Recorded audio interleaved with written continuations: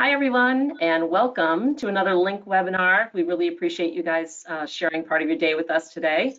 My name is Margot Newcomb. I am one of the directors of marketing for Teledyne Marine.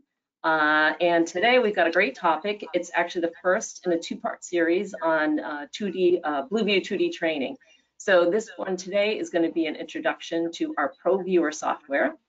Our trainers that you can see on either side of me here are going to be John Robertson and Tyler Whitaker.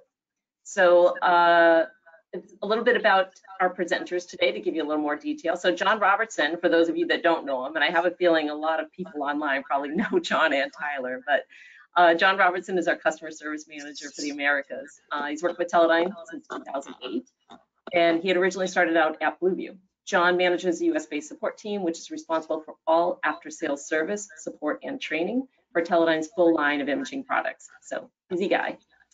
Tyler Whitaker has joined Blueview back in 2012 and has held many roles through the years with responsibilities including technical support, customer training, pre and post-sales application support, and product demos. Currently, Tyler's role is an applications engineer for Teledyne's Marine Group. So Tyler works for John, and these two are kept incredibly busy being out on the road. Well, previously being out on the road. Now we were just saying how little we've all been traveling around right now. But they are your first line of support after you have a imaging product. If you're in the Americas, these are your guys that are going to be supporting your efforts. So I do just want to quickly launch a poll here. We just want to try and get a feel for people's experience levels. And so I'm going to launch this right now. So while I'm going through some housekeeping items here, if everyone could just weigh in, that would be really helpful. People always ask, so I just want to let people know this is recorded, and you will get a copy of the recorded presentation probably within the next 24 hours in an email that we send out to you guys. So don't worry if you need to hop off early or if you want to share it, that will be available. Also, everyone is muted because we did have a lot of registrations for today's session, so I do hope that everyone shows up. But to keep everything as easy and flowing, we did put everybody in muted state. However, we do want to hear from you. We want this to be interactive, so you'll notice that there is a place where you can type in questions, and we definitely encourage you guys to do that as we go along here. And at the end, John and Tyler will be happy to run through all of those questions and get you guys some answers. So just gonna close out this poll. So Tyler and John, I don't know if you can see this or not, but it looks like we've got a number of people with no experience or beginners, which that's great. You can walk them through all of this here. So I am going to hand this off to Tyler now, and everyone enjoy your session. Okay. Well, thanks so much, Margo. John, did you want to go ahead before with anything? No, yeah, thanks, Margo, for the introduction. Yeah, we'll just jump right into it to conserve our time with further introductions. So Tyler is going to present through the material, and I'll jump in as an added bonus presenter. So Tyler, go ahead and take it away from here. Great, thanks, John and Margo. As Margo mentioned, I've been with Blueview for almost 9 years now. So the first of these series is really kind of a good foundation for using the sonar in general. So it's good that a lot of you are beginners because I'm going to kind of cater this from a beginner's aspect. So really going to go over the software primarily, a few other things that are important to understand when using the software. Next week, we actually have a little more of a deployment considerations, a little more of the hardware side of things. If you are interested in that, definitely sign up, attend next week. But for today, we're just going to basically go over the ProViewer software. So general overview of what we'll go over today, just talking about the ProViewer software at a top level. Then we're going to go into software setup, bench testing, both very important things, IP address configuration, going over the user interface, going over some of the software settings, the important ones. And then we're going to run through some data examples, just kind of show you how to do the playback with the software and the tools you can use. And then of course the all-important Q&A. You guys can ask any and all questions you'd like, and we'll do our best to answer them. Yeah, so and ProViewer, as we go through the material, please go ahead and type in your questions as they come up, so you remember them, and we'll start picking them up at the end of the call. Absolutely. So ProViewer software, what is it? So Blueview's 2D imaging sonar has ProViewer as its primary acquisition and recording software. So this is the main piece of software. It's free software. You can download it. You can email us, and we'll send you a link for free. If you don't own a sonar and you want to just play back some data, we're happy to send over the software and some data sets for free. But ProViewer is the primary software which will connect to the sonar via, again, network, and will record the data and then, of course, play back the data. So it's kind of an all-in-one software package, very turnkey, very intuitive to use for running the Blueview 2D imaging software, which you can see here interfaces to the Blueview sonar. It also interfaces to pan and tilt devices, NMEA devices, like if you have antennas for positioning and heading, that will also be able to come into ProViewer and get recorded along with the data. Last note here, it is Windows only, so some people may have Linux environments. ProViewer itself is Windows only. We do have a software development kit we offer that can be used on Linux-based systems. You can ask about that, or we can give details on that later, but ProViewer itself is Windows only software. So setup and bench tests. This is critically important for us and for the end user to do a benchtop test setup before deployment every time you deploy. So this is basically serves as a software and hardware functionality test. When we ship a sonar, when we sell a sonar, we always include these 4 components. Of course, the sonar, cable, PoE box, Ethernet cable. The cable's typically like a 25-foot shorter cable. So generally before getting in the water, before putting the sonar on the vehicle, we want to connect it in this bench test setup, on the bench, out of the water if you want, and just connecting it to the computer, making sure you're talking to the sonar, making sure the software launches properly, and making sure you have a sonar wedge, albeit you might not have actual imagery in it because you're out of the water, but you'll actually have a wedge there. So very important test setup. Another good reason for this is if you have an issue with your sonar connection or otherwise imagery issue, the first thing we will do as Blueview support will basically ask you to put it in this benchtop test setup. This will allow us to isolate any issues with the sonar that aren't related to the vehicle or your own deployment. It just isolates the sonar so we can really troubleshoot the sonar.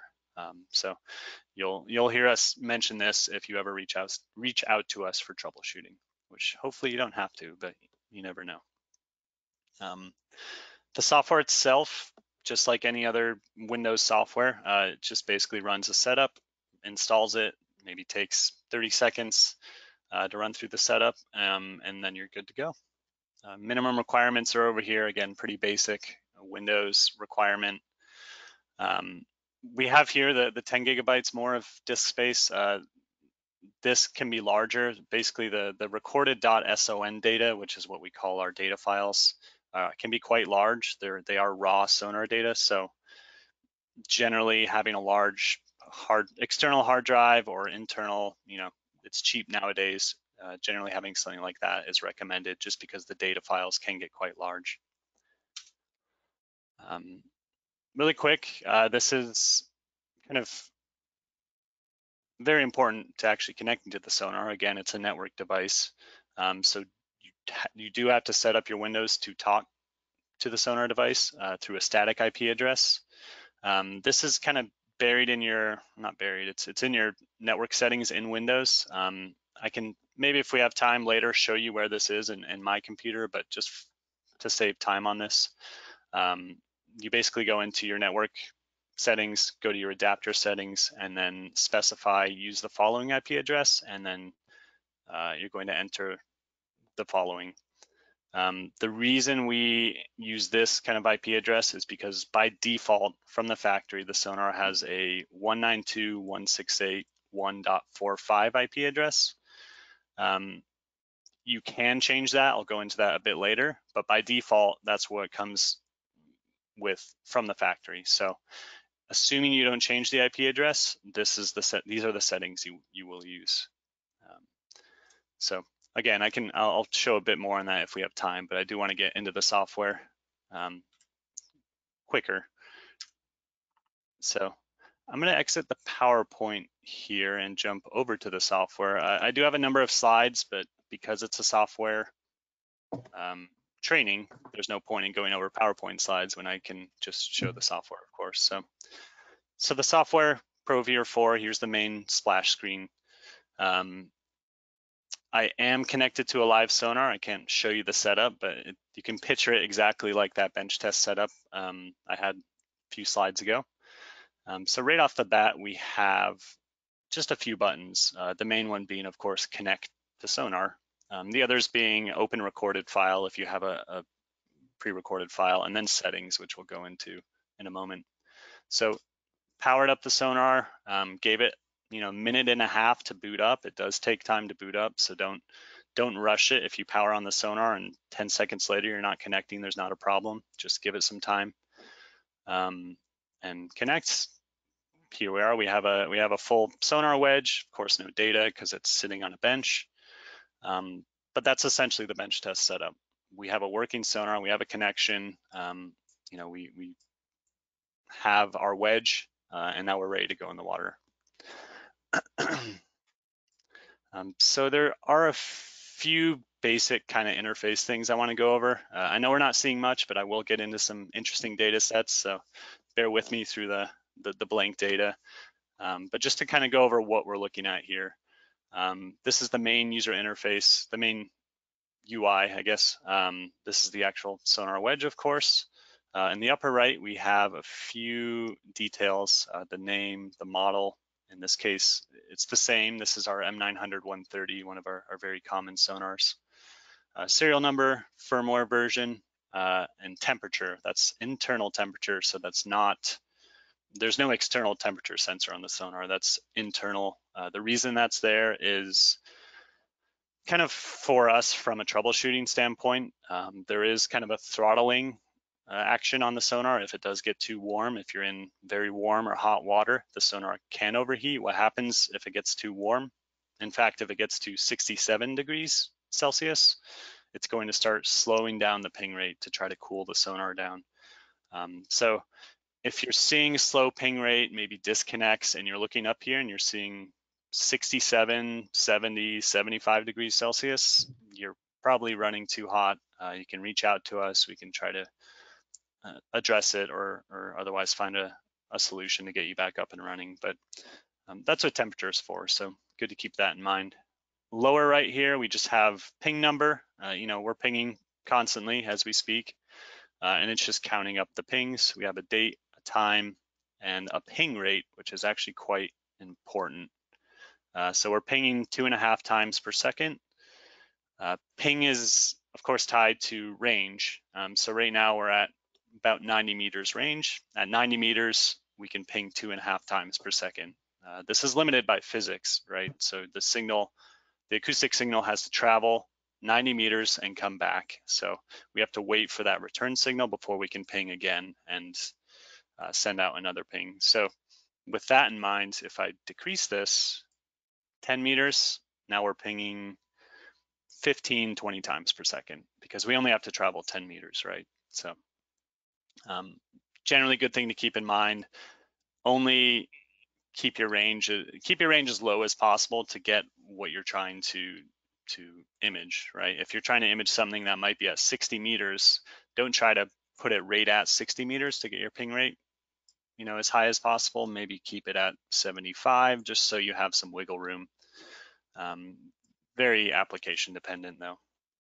So aside from that, as I'm playing with over here, this is the range slider. This changes the range of the sonar. So in this particular case, with the 900 kilohertz sonar, we have range up to 100 meters. Depending on your sonar model, could be different. The 450 kilohertz is 300 meters. The 2250 high frequency head is only 10 meters. So that will determine what your range slider looks like. We do have, of course, our main icons up here. You know, fairly simple. Again, we try to make the software very intuitive. So we try to keep the fewest amount of buttons as possible, still giving you power and functionality in the software. So I'll just run through these. The disconnect from sonar, this is the same button I clicked initially to connect to the sonar. We can now use it to disconnect. Open a pre-recorded file. We have settings, which I will do a deep dive on here in just a second. Measurement tool. We'll be using this when we go over some pre-recorded data sets. It's just a simple point-to-point measurement. We have a zoom button. Also can be done with the scroll wheel if you do have a scroll wheel on your mouse. That's how I use it. I never click this. I generally just use my scroll wheel. Rotate, to rotate the wedge. We'll be showing an example of this a little later as to when you would use this, but for now, just know it's there. I'm not going to be spending too much time on this AppX broadcast. If you do have questions on it, you can let us know, but it's not generally used for most 2D imaging applications. Freeze image, so if you're connected to a live sonar, you can pause it. If you see something interesting, you want to take a measurement or a screenshot, a live screenshot, maybe you can pause. Unpausing will pick it right back up. Export, so we can export screenshots, videos, we can make subsets of the .son data to make smaller data sets. If you have a large data set, you want to kind of edit it and cut it down, you can do a subset. We'll be playing around with these in just a bit with some of the pre-recorded data. And then last and probably most important is the record button. So without the record button, we don't have really anything, right? We don't have any data to go off of. So always make sure you're recording if that's part of your application, which most people it is. Show an example of that. When I click, it highlights. We can actually see recording here. It's nice. It actually gives you a file size as it's growing. This is in megabytes, so you can already see these files can get quite large. I've been recording for 10 seconds and we're at 20 megabytes. So good sanity check to see, okay, we have a red recording up here. We're highlighted. We are recording right now. When you want to stop, just click record. Pops up a Windows Explorer menu, and you can basically just save the .son file. By default, it does have a timestamp, so you can, type your name in there and click save, and now you have your saved data file.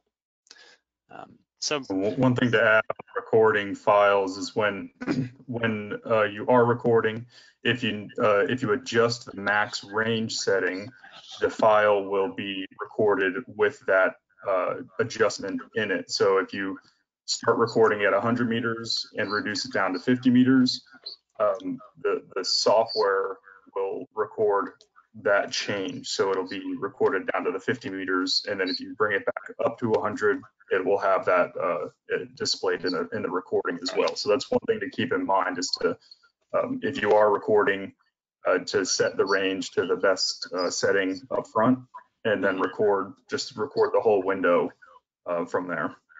Yeah, that's a very good point. And to kind of add on to that, our dual frequency head called our M900 2250, probably our most common head nowadays. It has two heads.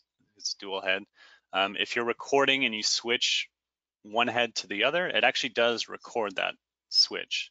In fact, with our latest software, it records both 2250 and 900 files.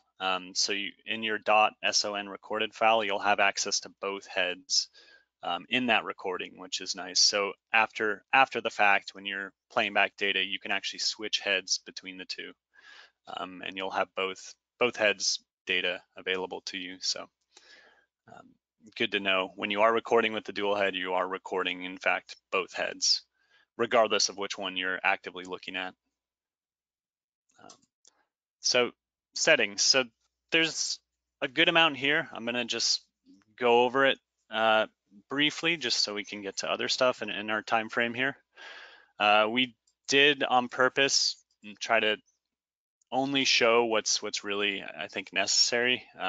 Basic settings. We do have this advanced settings option because this is kind of a bit more of an in-depth training. I will definitely jump into the advanced settings here, but just know without the advanced settings, we really try to show people just the basics of what they need for operation.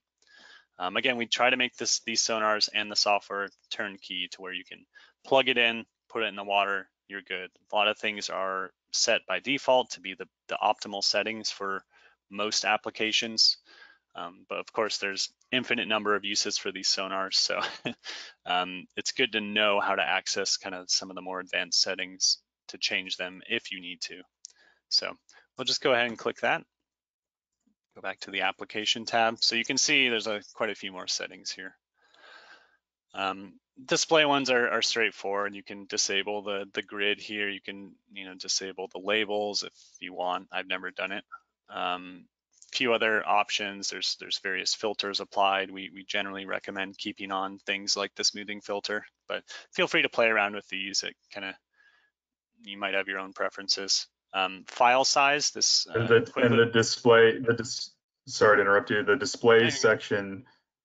That is all items that can be turned on or off after the fact as well. So in a recording, you can adjust these. It's not a physical change. Like Tyler will talk about the physical items that you can change in a minute, but these things will not affect any of the recorded data, whether they're on or off while you're recording. Mm-hmm. Yeah, that's a very good point. File size, so as mentioned a couple times now, the files can get quite large. So this maximum file size, what it means, it's 10,000 megabytes by default, which is 10 gigabytes. So this means if you're recording for 3 hours straight or more, you're obviously going to get over 10 gigabytes. What it does when it hits that threshold is it stops that file and it creates a new one. So instead of having a 200 gigabyte one file for a 3-hour recording, you have multiple 10 gigabyte files. So it kind of splits it up. We really recommend keeping this, or at least having some limit here, so you just don't have one giant file. So the default works pretty well for that. A couple sonar display settings. You can throw up a minimum range slider if you want to kind of window the data in a way. You can see I just bumped up the minimum range, and now we're only looking between 25 and 73 meters. Some kind of uses for that, very specific uses, but generally it's not incredibly common. But you do have that control available. Quickly, units, straightforward. We're default by meters, default in meters. You can of course change it to feet. If I do that, you can see all these labels actually update to of the 10th decimal spot. So we're up here at 295 feet. I will switch back to meters, but we can switch over to feet here, as well as temperature. You can switch it to Fahrenheit if you want this temperature reading to be in Fahrenheit. There's a couple hotkeys. Honestly, I don't use these that much. Maybe I should, but if you do like to use your keyboard and not use the mouse as much, there are a few hotkeys that can be useful. Pen and tilt I don't have right now. Fairly straightforward. If you have a pen and tilt connected, the software will automatically find it and it will connect to it and it will display the controls in the lower right here. So you'll have a tilt and a pan control. Other than that, you can specify the speed at which it moves, but it's really, there's no other pen and tilt settings. Okay, the most important here is probably the sonar tab. This tab will only appear when you're connected to a live sonar, like I am. This won't appear if you're playing back data.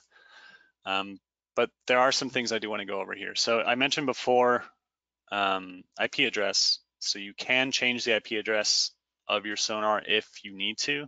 Examples of when you would need to are if you're running on an ROV, you have say a DVL that's a network device, you have cameras that are network devices, and they all operate on their own IP address subnet. So if you all want them to all be on the same kind of IP subnet, you might need to change the Blueview sonar to match up with the camera, to match up with the DVL. It's fairly common if they have, our end users have more complicated setups. And it's fine to change it, and this is where you would do it. But if you have no reason to change it, we just recommend keeping it the default, which can be seen right here. So if you do want to change it, you type it in here, click apply, you reset the sonar, you now have the new IP address.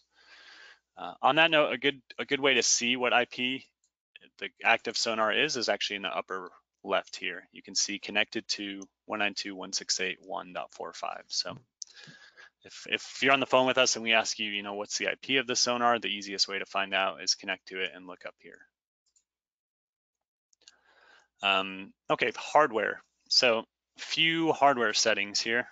These actually change hardware and electronic settings on the sonar itself. So some of you probably familiar with gain settings, TVG, time variable gain. So actually changing these sliders is actually going to change the electronics. In this case, for gain, change the electronics physically on the sonar, change some of the voltages and the gains. So if you're finding that your data may be blown out or may not be getting exactly the data you want, maybe it's too dim, you can go in here, you can try to play around with these gain settings. I think first, the best setting to kind of start messing around with if you're not getting the imagery you hope to is this source level. Right now it's checked to auto. If I uncheck that, it just gives me a simple slider, 100%, 0%. So source level is, put it simply, is just the amount of power going into the water. So if we were to be able to hear the sonar chirp, of course, 100% would be much louder than 0%. So we're not seeing anything reflected. Again, we're not in the water, but source level is probably the single most important hardware control we have. So again, if you're in like a pool or you're in a concrete area or there's a lot of maybe strong or a lot of hard surfaces, you're getting a lot of maybe saturation from, you're getting too strong a return and you can't really get the software to cooperate, go in here and turn off auto source level and try, in that example, try dialing down the source level. Bring it down to 10% power and your image very likely will clean up. Auto on by default is simply tied to range. So max range is max power, minimum range, as you decrease the range, your power is going to go down. So auto does work well for a lot of applications, but it's a good control to know is there. This is how you adjust the power going into the water. If after adjusting source level, you're still not getting kind of what you want, you can try adjusting the gains.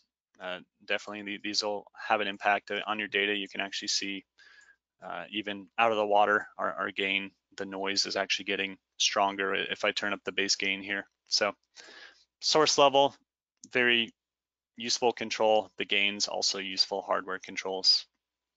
Kind of going back to what John said before, something important to understand here. These controls are physical. So when we're in the water, we're collecting data, we adjust the source level we max it out, for example. If we're reviewing the data later and we see, oh, we're at max power, I'm getting a lot of oversaturated signal, you can't revert that, right? It's physically the signal that you put in the water, so you can't undo what your source level was at after the fact. There's a few settings I'll go over that you can kind of toggle when you're playing back pre-recorded data. These settings are hardware settings and therefore cannot be kind of changed after you've recorded the data. So I guess use with caution, that being said, but also feel free to use it if you think they'll benefit you. Practicing with these, if you're familiarizing with the sonar, practicing with these controls can definitely be a good thing. A few other things I won't spend too much time on. There's a hardware trigger on the sonar that you can enable here.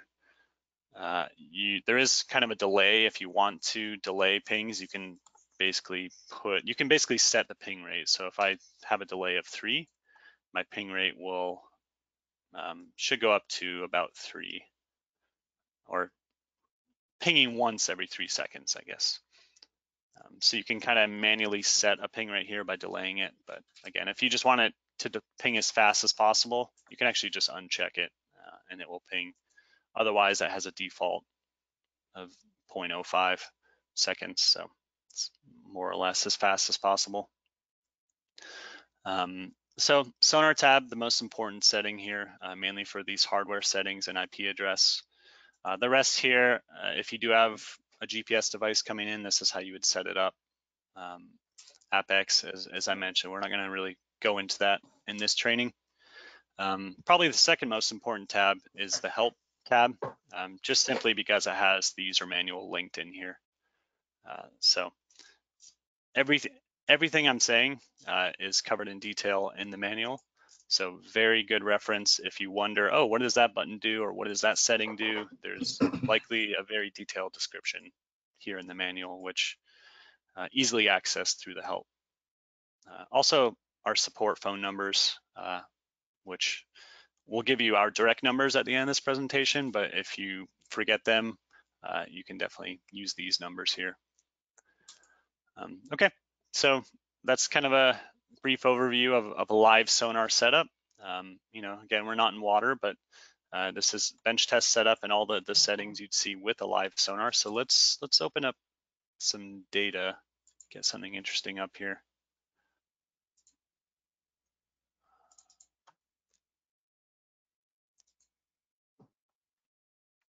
So all I did right now was actually, I'll show you guys.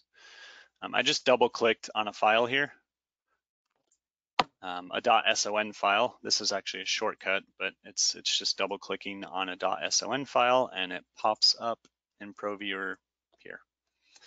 So I'm gonna pause that. This is, again, a pre-recorded data set. Before I jump into this, I'm gonna very briefly touch on what I kind of spoke about a couple weeks ago in the first webinar of this series. It is online. If I know Margot can link to it. There was a kind of basics of Blueview 2D sonar I did a couple weeks ago. We can send you that recording or give you that link. But to kind of rehash some of what I talked about, I do want to, before we jump into the data, just kind of go over what we're looking at when we look at a sonar image. So this is for brand new users, never looked at a 2D imaging sonar. Just understanding kind of what you're seeing. So this is just an animation. We have the sonar in this example on a little ROV under a bridge. We're looking at 2 bridge footers and a piece of rubble here. So what we're actually seeing is a top-down view, a bird's eye view of the actual environment. So we can see the left bridge footer here, it's that one. We can see the rubble in the center, that block.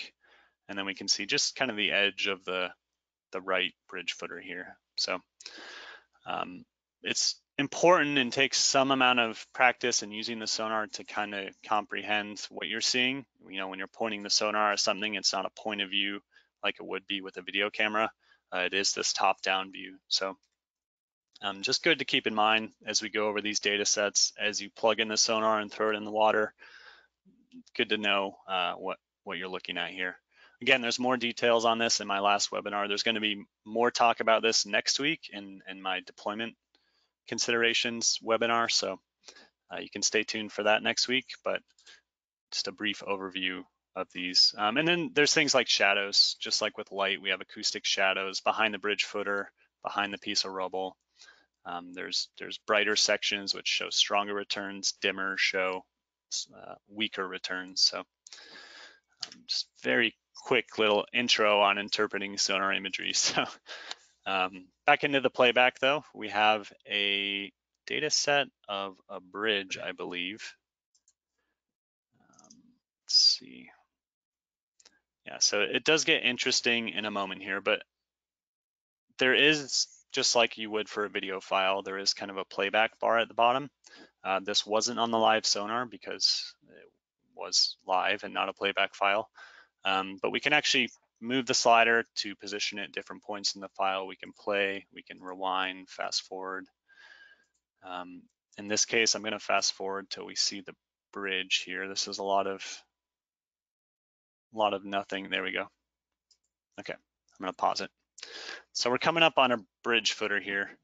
I do want to show a very important setting here, which is aptly named our right-click menu. So if you right-click anywhere on the wedge, you get this menu that pops up. So this is one of the most important functions, I think, of ProViewer. So if anything, this is an important takeaway from this whole thing is knowing that this right-click menu exists and how to use it.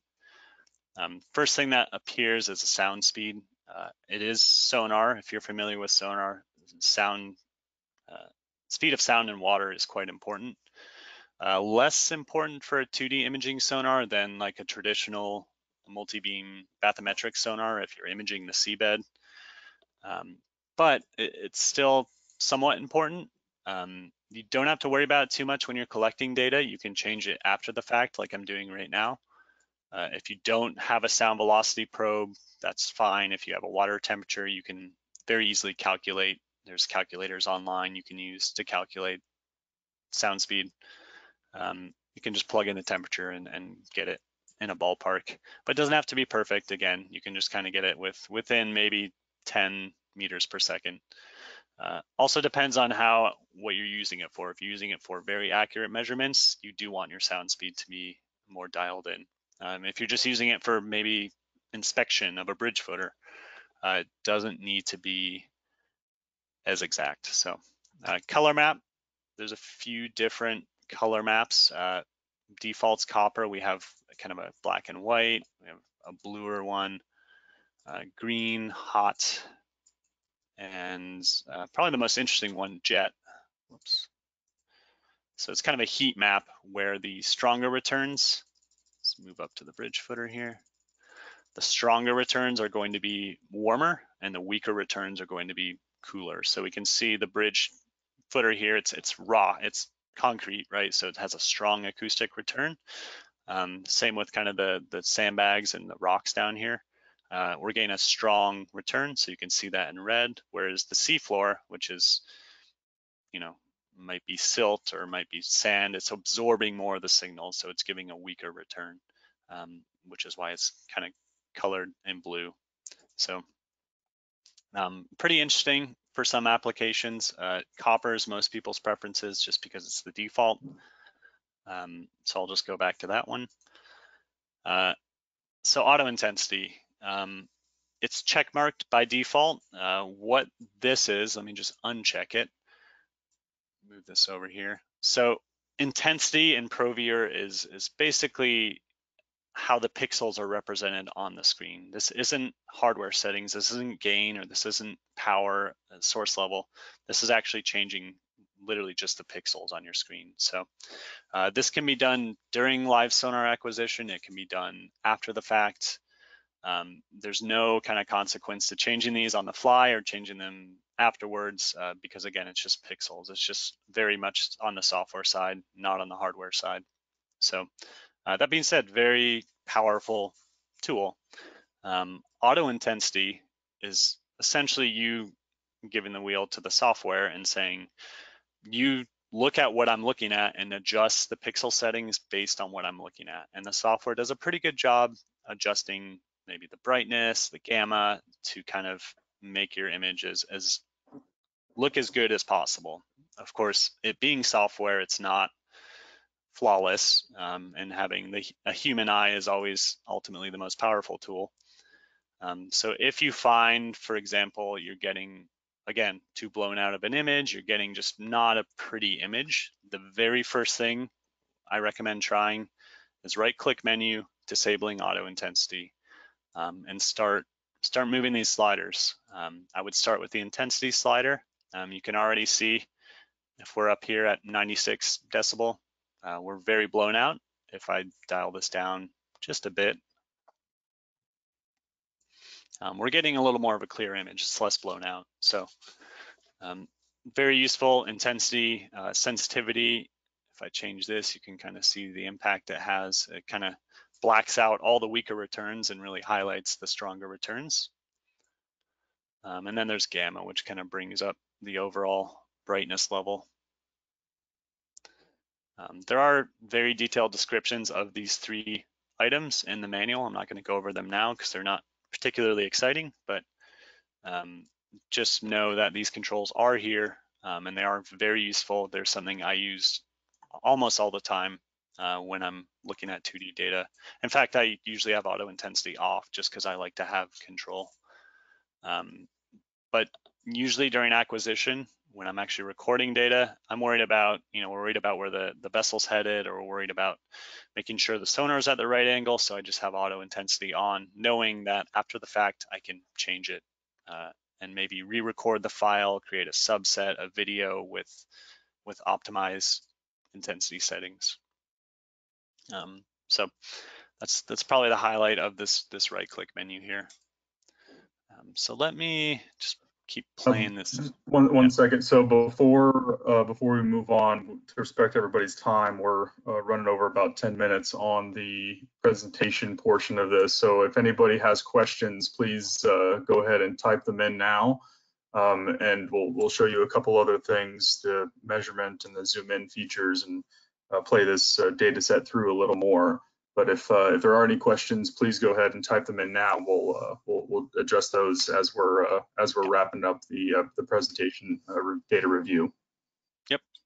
Yeah, and yeah, we just going to finish up this data set. I have one more I want to show you, and then we'll kind of jump into Q&A. So as John mentioned, the measurement tool I mentioned before, I just paused it here.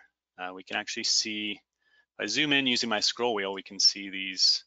The front of the bridge footer, we can see these, I think there's sandbags piled up, and then there's a concrete mattress. You can kind of see the details of it here. So if I were to pause it, again, simple measurement tool, it brings up a little crosshair.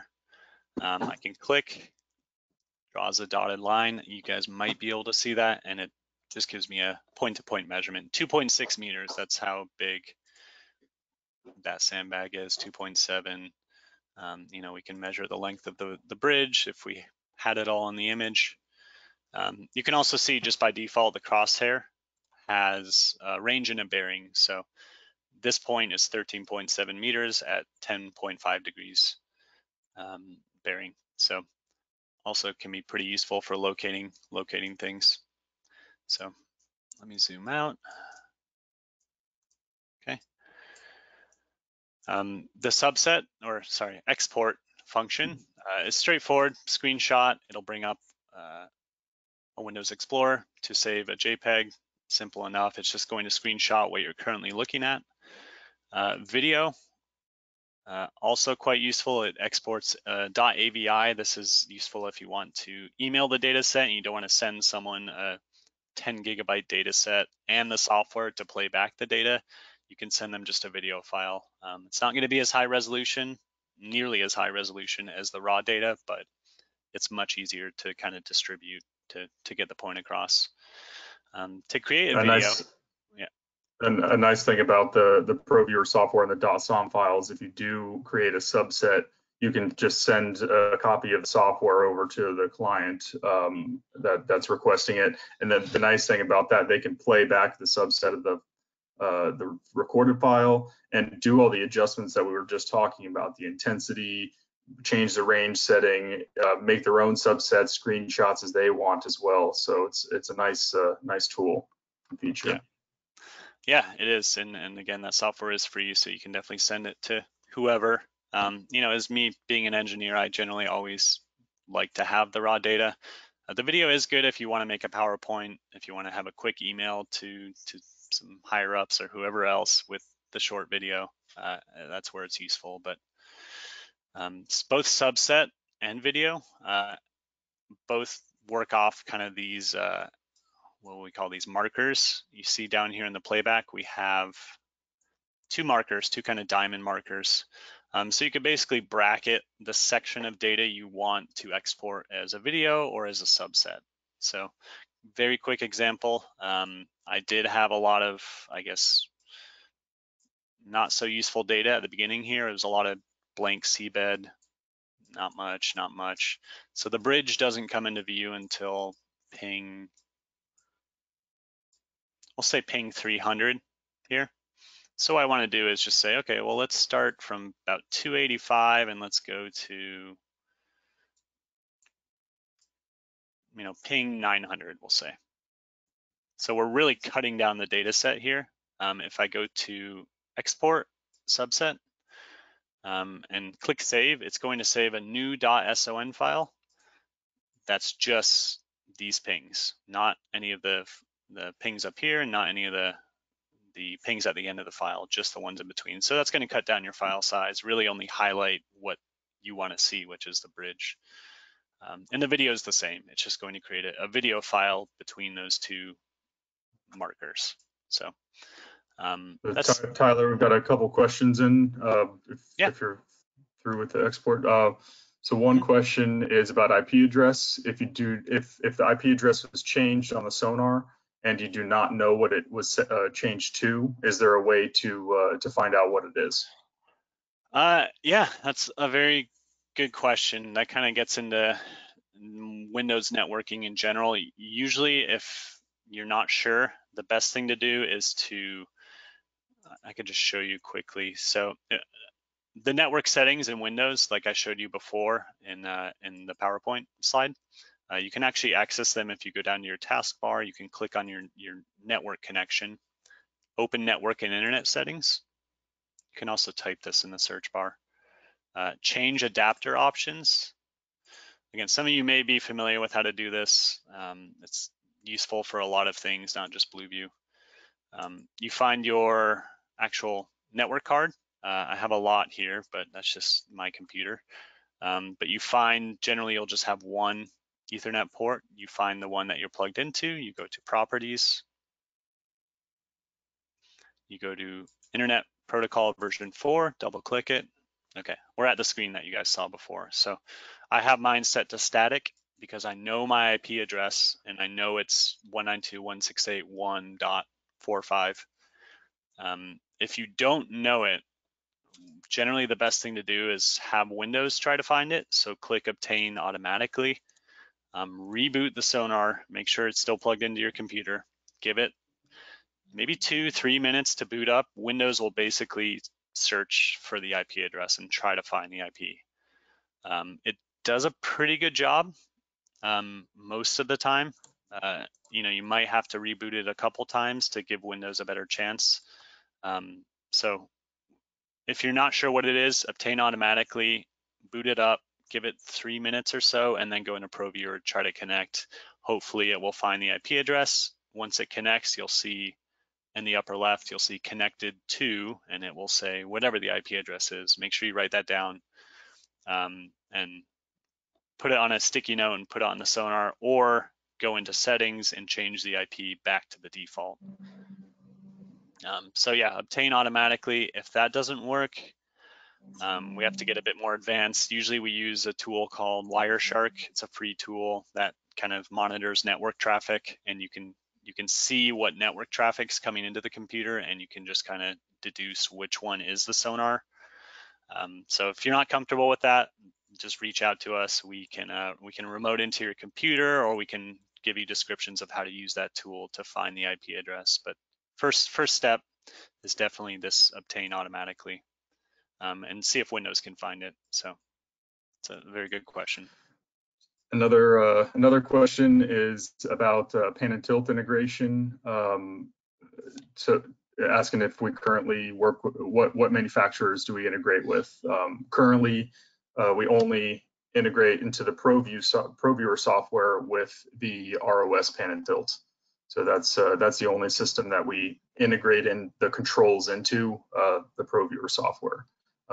However, you can install the sonar onto any pan and tilt and operate it separately. We just won't have the controls in the ProViewer software or the feedback from that pan and tilt for any heading changes or position changes. Into that one quickly, and then we've got one more. Can you show how to integrate or connect to a dual head? I'm assuming that question is regards to a dual frequency sonar.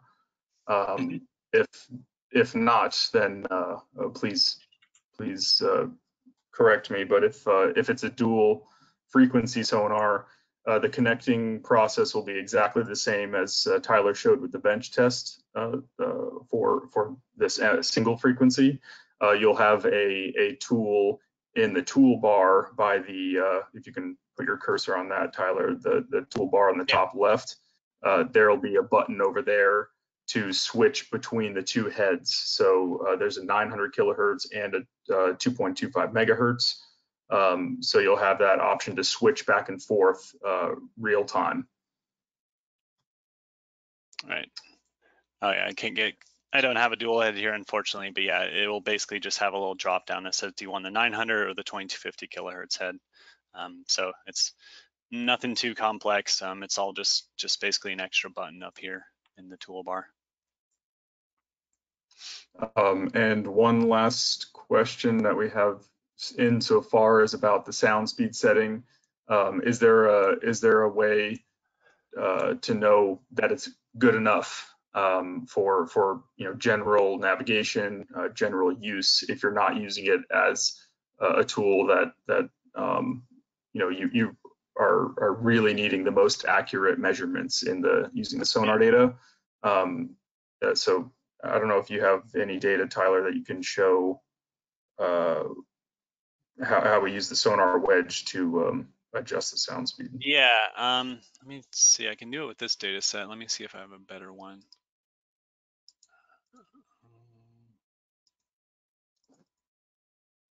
Let's try this one. Okay, so this is another data set. We're just driving by these big, I don't know, concrete footers of some sort. You can actually see the shadows pretty clearly as we're driving by them. But if I pause it, so we can see the strong return from the concrete footer. If my sound speed was way off, so let me simulate it and show you if the sound speed's way off. So you can kind of see what we're doing is the sound speed is adjusting. We're actually changing the angles of the sectors to match up with the correct physics of the signal. So you may see, this isn't a great example, but if you're looking at like a flat wall or structure and your sound speed is way off, you'll see kind of a break in the imagery. That is usually a pretty dead giveaway that your sound speed's way off. Let me see if I have a better example. Yeah, a really good way to do it would be to either, if you were pointing at a very flat wall, a flat surface, because then you would really, in the imagery itself, see the difference from sector to sector, and that straight line would be broken like this. And you adjust the sound speed to where it's a straight line, and that's the best way to do it, visually, and that'll get you within a few meters per second. Yeah. So if you are unsure, you can find a flat wall, point the sonar directly at the wall. You'll obviously see the wall here, and then just adjust the sound speed to extremes, and you'll see the wall kind of split. And if you just match up those lines, your sound speed's about right. And again, you can do that afterwards, so don't stress about it too much when you're actually acquiring data, because you can change that after the fact and kind of export a subset with the correct sound speed. So yeah, sorry we don't have a good data set now without searching for it, but flat wall, point the sonar at the flat wall and make sure the wall looks flat in the imagery.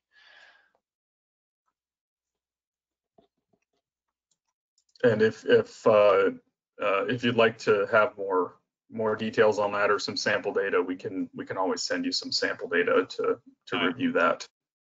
Got plenty of that. But obviously, the best way to do it, if you're looking for the most accurate measurements, is to use the sound velocity probe and put the exact sound speed into that area. Right.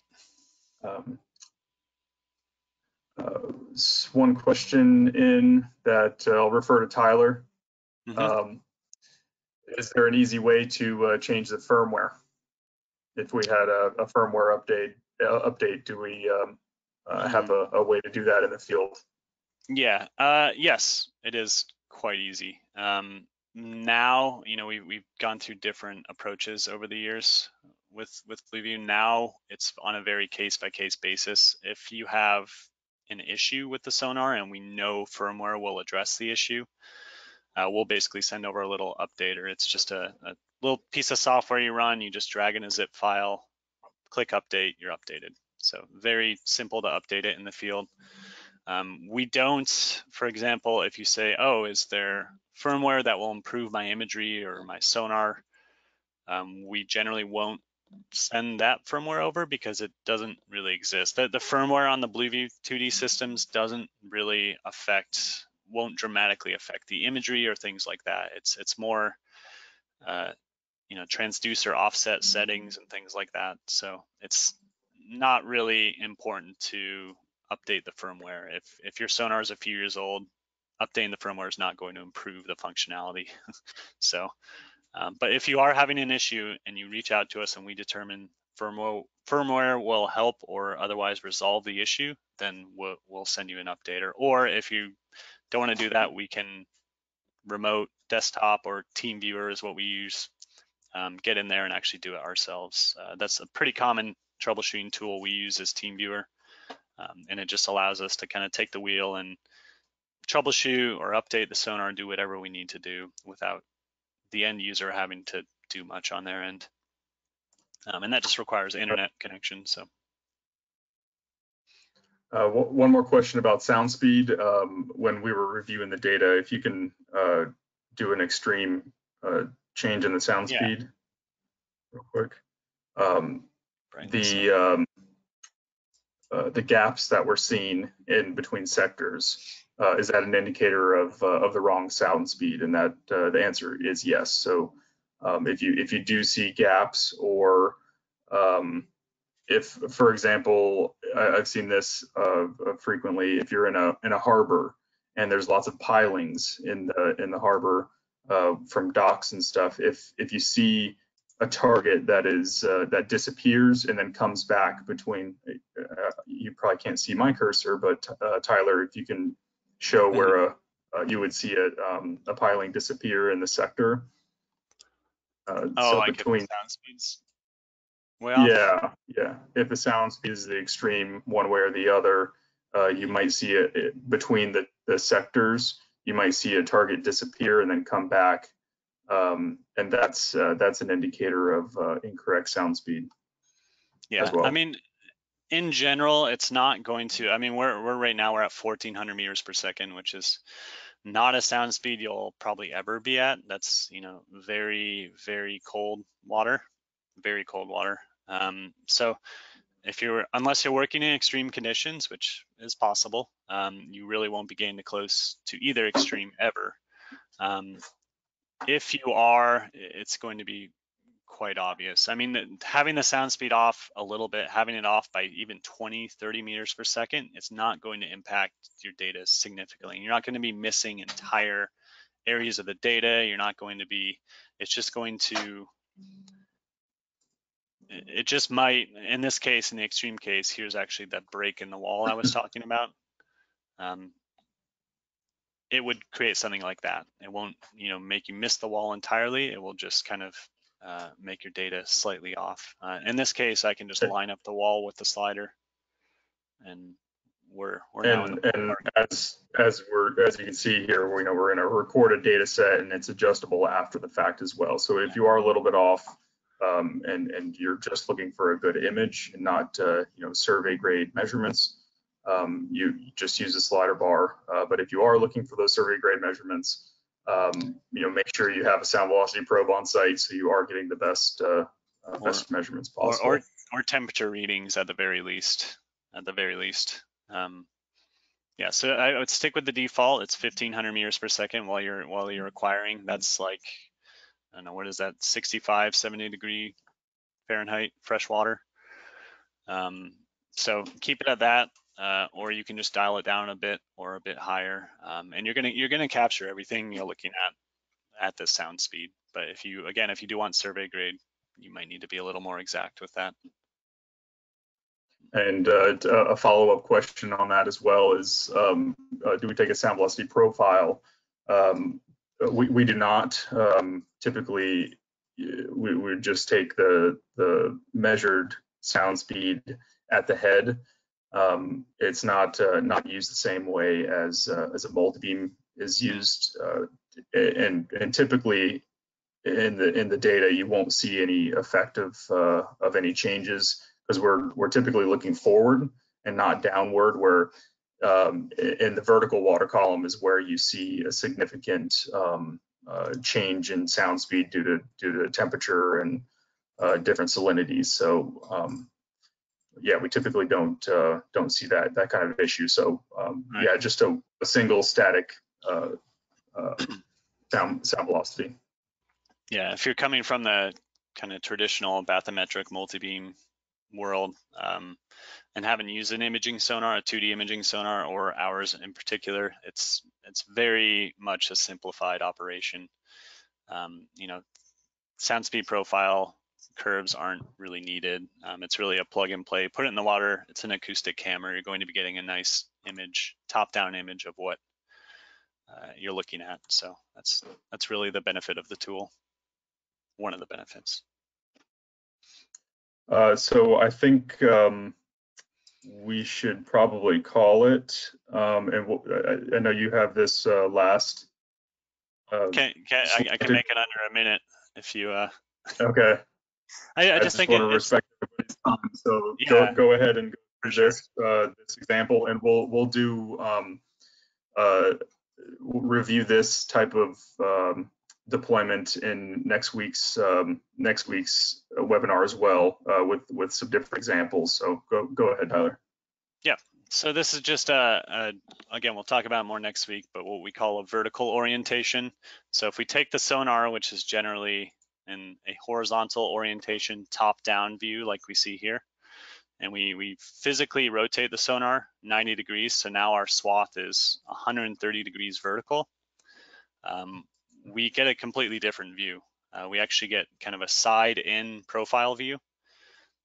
So I have a file, a vertical orientation file here I just opened up. Probably not going to make a lot of sense to a lot of people watching this for the first time, but this is where a benefit of the rotate tool comes in.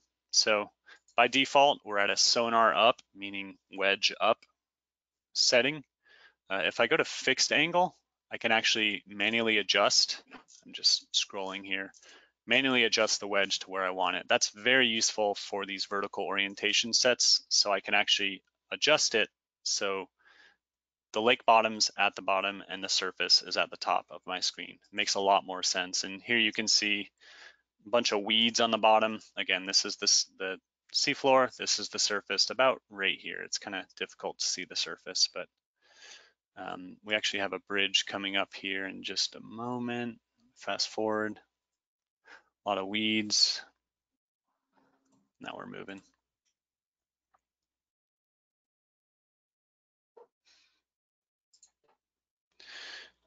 Sea floor getting deeper, getting deeper. Here we go. So we're just kind of driving by these bridge footers. We're kind of have the sonar pointed at them a bit. Again, we're going to go over a lot of these orientation, these data sets next week. But really good, really useful tool for looking at vertical structures like bridge footers or pilings or whatever else. But using the rotate tool really helps you make sense of these vertical data sets, just to position the bottom on the bottom and the surface on the top. Heads up here is just a setting. If you do have a pan and tilt and you do heads up, it will basically move the wedge based on your pan angle. That's all that is. So yeah, that's it. More on this vertical orientation stuff next week. But that's it for the ProViewer bit. So there's endless amounts to go over with this stuff. If you guys have questions, I'm happy to send over data, talk more about it. You can definitely reach out, and let me pull up that page. Just our contacts here. Also, if you've ever emailed us, you'll see those as well. So feel free to jot those down and reach out to us whenever.